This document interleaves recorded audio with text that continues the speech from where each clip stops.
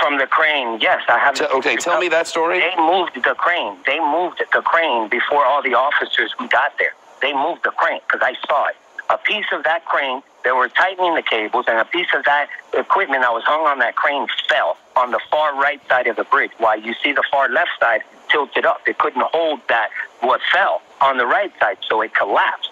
That's what caused that collapse. The tightening of those cables during rush hour and that piece of equipment falling from the crane down onto the bridge. That's what caused that collapse.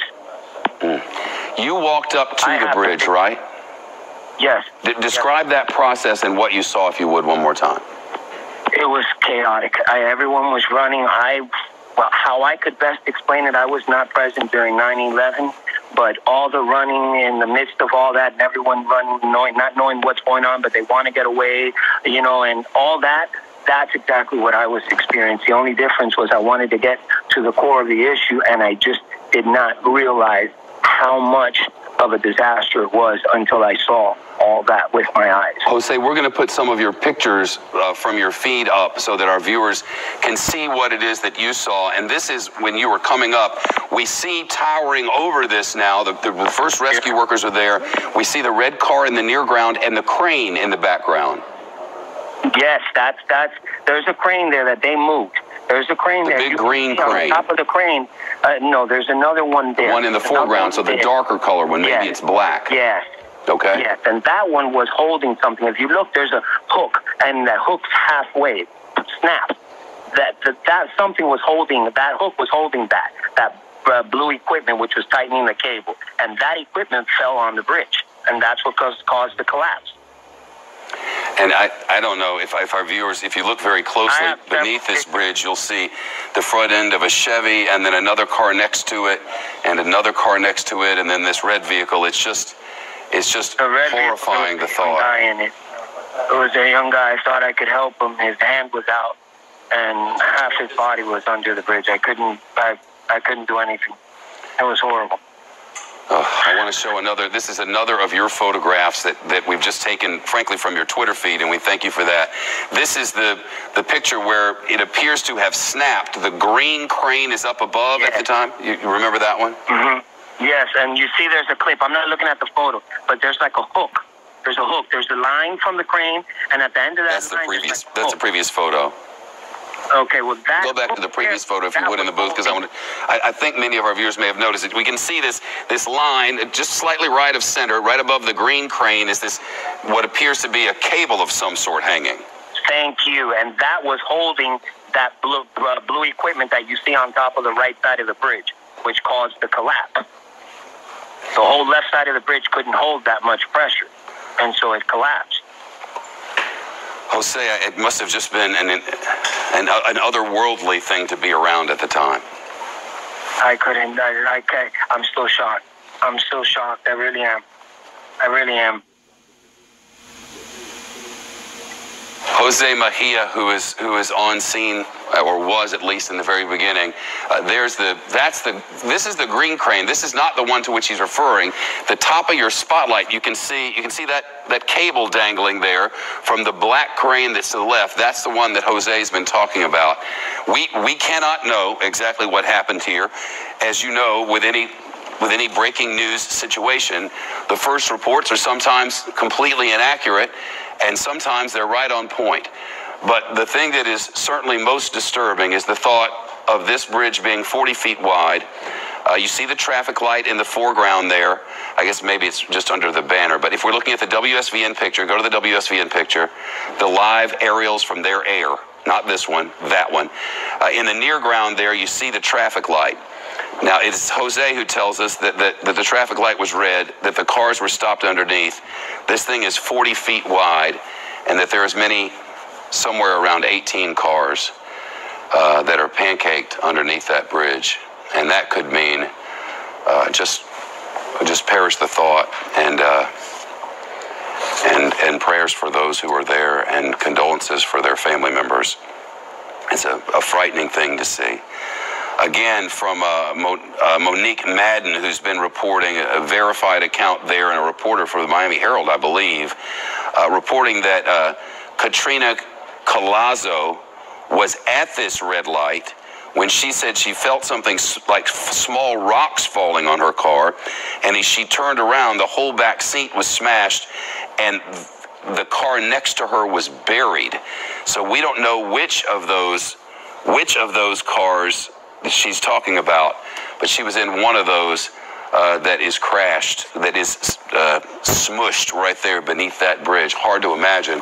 We have a fantastic local news station there, as well as a bureau for the Fox News Channel.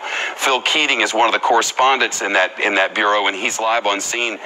Phil, as horrible as this is already, the thought of what's happening under that bridge is really debilitating.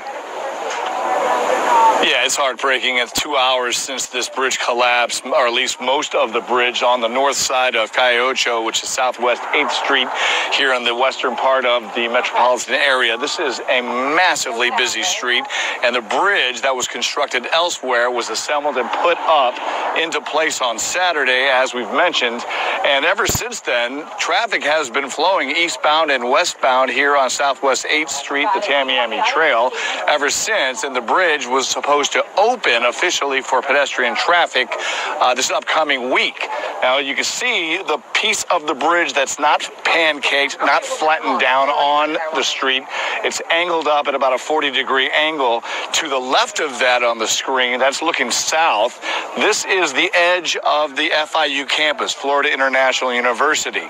And this pedestrian bridge was to span the 8 lanes of very busy traffic, Southwest 8th Street, and then over to the north side, which is now the town of Sweetwater. And you can see that new dorm, that very tall 12 or 15-story dorm there. That's part of the reason. There are thousands of students that attend FIU who are now living on the north side of this major boulevard, major thoroughfare here in Southwest Dade County. And that was why everybody was so excited about this pedestrian bridge, said to be state-of-the-art, brand new design. But whatever the cause happened right now, it's obviously a catastrophic event with some serious integrity issues to explain. Shep. It's 4 o'clock on the East Coast, 1 p.m. on the West Coast. I'm Shepard Smith in New York, and this is Fox News Channel's continuing coverage of a bridge collapse in South Florida. It happened just about 2 hours ago, and Rosh Lowe is interviewing one who was on scene at the time, getting a first-hand account of what happened. Let's listen.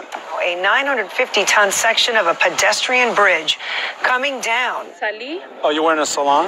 En el salón class. Oh. Cuando salí, vi todo. Rosh's Spanish is fluent, and he may translate live for us. Let's listen. This way, you walk here.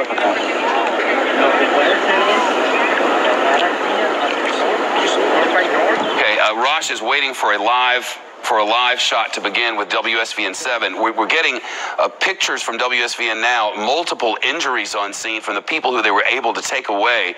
The question now is that they bring in heavy movers and big equipment to try to remove the concrete and the bridge itself from the cars beneath, waiting to find out what has happened. Craig Stevens and Belkis DeRay on the news desk in South Florida. Let's listen.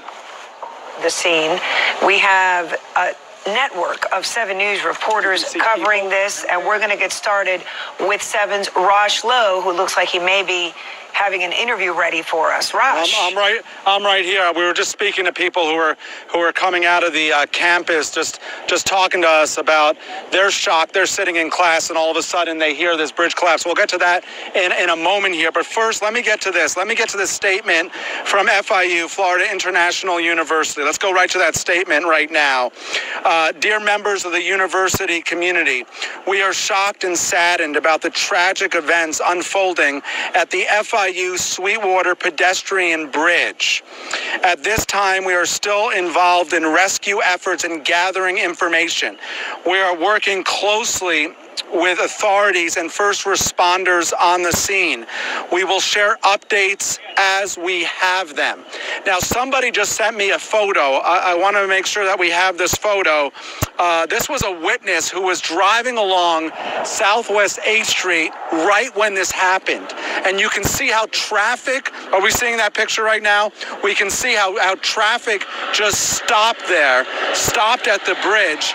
And obviously, we do believe believe that there were some cars that were underneath that bridge. Now, we were just speaking to Andrea. I'm going to help translate Andrea for a moment, or try my best. We actually have Belkis back there who can help me as well. But you were in class and you saw all of this? Tell me about that.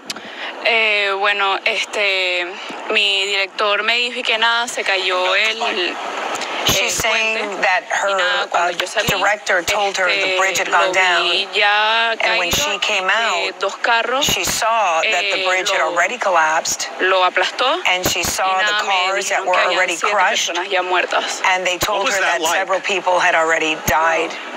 What was that like? I want to interrupt for just a moment because we've just gotten some new information from our network news service affiliate, WPLG, ABC for South Florida, which is reporting much of what we heard just a moment ago from that witness. Remember, the witness said they were tightening a cable and then something snapped. Well, here's what we can confirm now through the reporting of WPLG, and that is that there was a stress test underway for that bridge. Think of it this way: this noise is unbearable. They constructed the bridge in another place. They put the bridge into place or finished that process on Saturday, and since then they've been conducting stress tests on the bridge. There was one underway when the bridge collapsed this afternoon. Phil Keating is on scene for us, as he has been for the last better part of a half hour at least. And Phil, there will be reporting in the hours and days and weeks ahead on what caused this, who, if anyone, might have been responsible, whatever all of that is. Our greatest interest now is how are they going to get underneath that bridge to find out if anyone is alive in what may be as many as 18 cars under there. Yeah, absolutely. As you mentioned earlier, the mayor of the county, Carlos Jimenez, said it was 8 cars that he knew about, talking to law enforcement sources. But we're now beyond 2 hours since this happened, and so the most critical thing here is if, in fact, there are any people either trapped in their vehicles or perhaps between the now pancaked pedestrian bridge and Southwest 8th